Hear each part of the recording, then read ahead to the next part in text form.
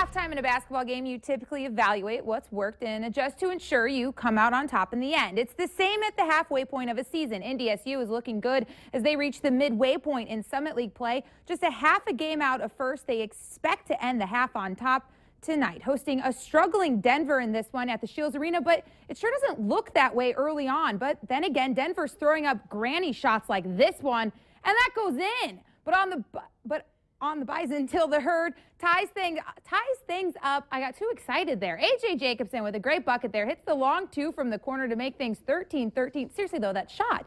Denver not going anywhere. Drilling a three. They extend their lead back to 6. Dave Richmond not happy with the state of things. Bison with 9 turnovers in the first half alone. Carlin Dupree closes the gap to 4 with under a minute till half. But the Pioneers answer again on a wide open backdoor cut that I'm sure someone heard about in the locker room. 10-point game at the half, but second half, Corey Brown opens things up for the Bison, goes baseline on the Pioneers, a little backboard love, and the fans, they're back in this one. That works so well, they look for it again. Brown on the same path and come in a little bit of contact, makes things a little bit tougher. He grabs the offensive board, though, and nails the putback. Had a career-high night on the boards.